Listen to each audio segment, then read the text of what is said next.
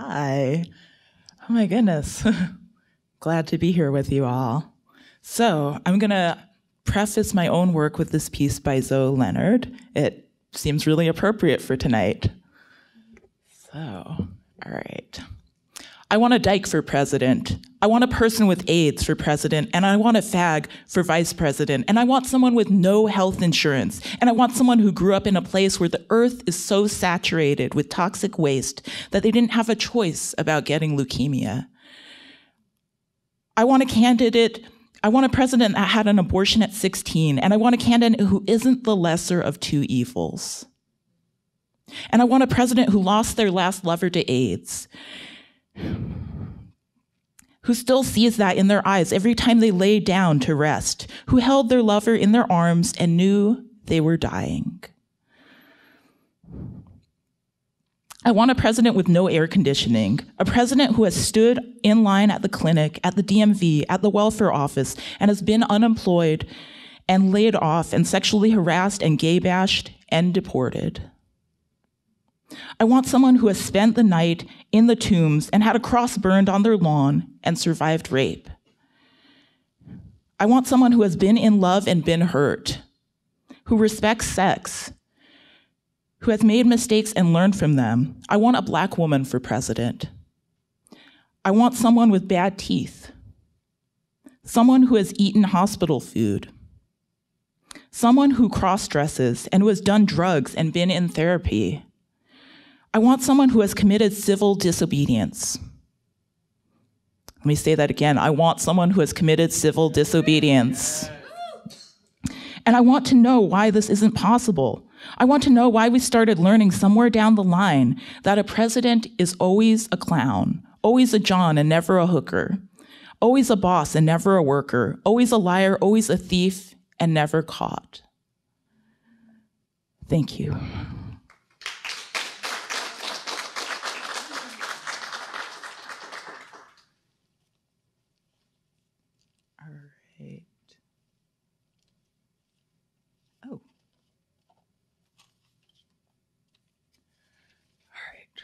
All right, and now I think we need to bring back that breathing exercise.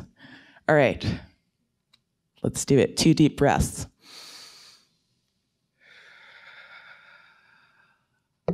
Ooh, oops, I meant to do that.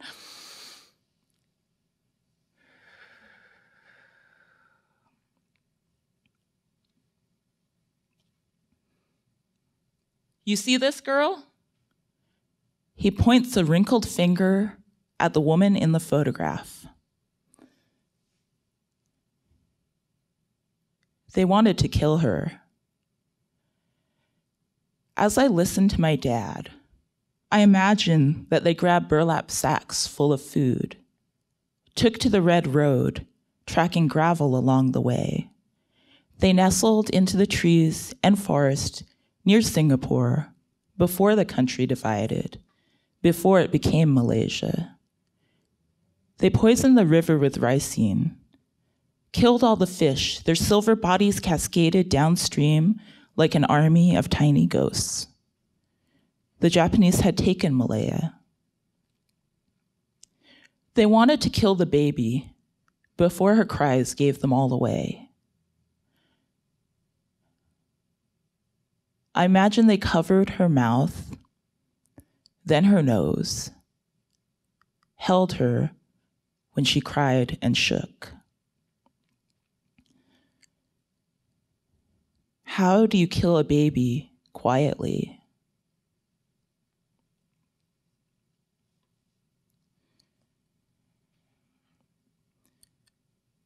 Two, what is a haunting? Is it tiny silverfish and their glimmering scales? Is it cardboard boxes in the living room or hot pink pastries on the table from Chinatown? Is it a sound, a smell? Does it get stored up in your body? Is it the way you walk and talk? Any of these markers? Is it your yard full of yellow dandelions? Is it your home, an island, an ocean? Maybe it's hearing from your mom.